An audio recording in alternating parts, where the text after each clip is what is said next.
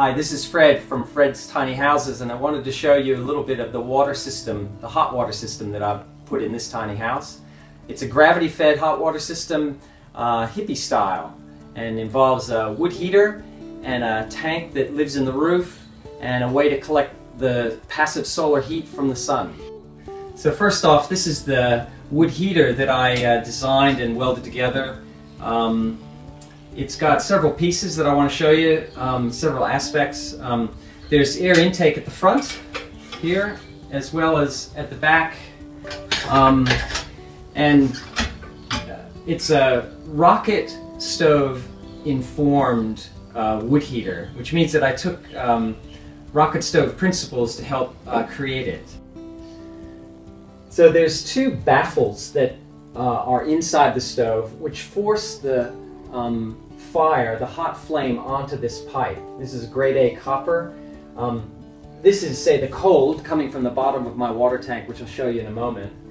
It goes in here, the fire hits it very strongly, and then of course the heat rises and it exits out here. Then the piping takes a turn and goes up alongside the flue, which I have packed with rock wool to keep both the pipe and the flue very, very warm. So what we're looking at here is the underside of the water tank.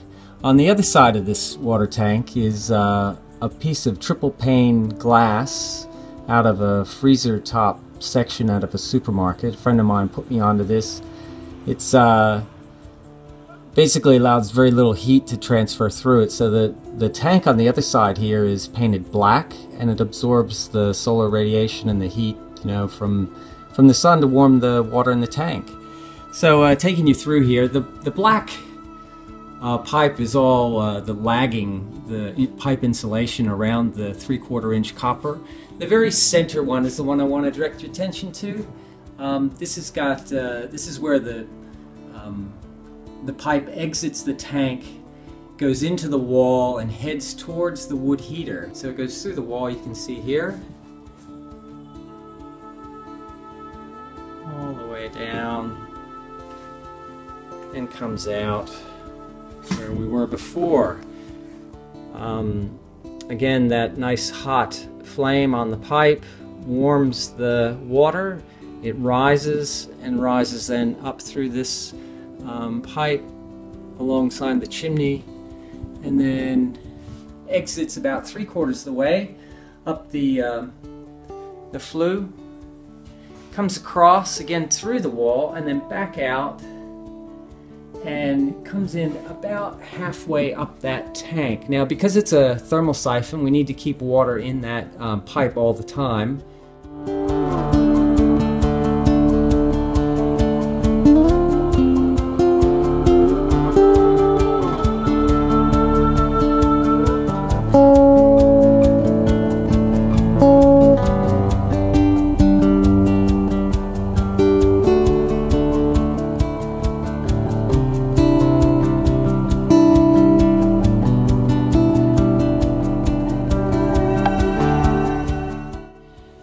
So I'm standing about where the kitchen sink's going to be, which is going to be one use of the hot water here.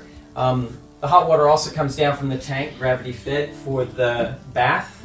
It's in here, and then also be going over to the washing machine that we have in mind for outside.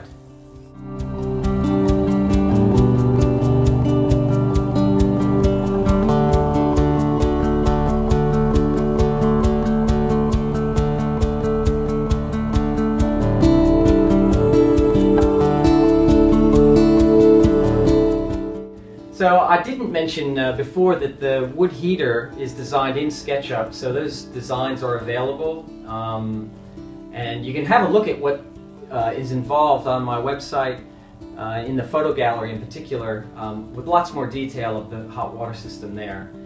So check out my website at fredstinyhouses.com.au.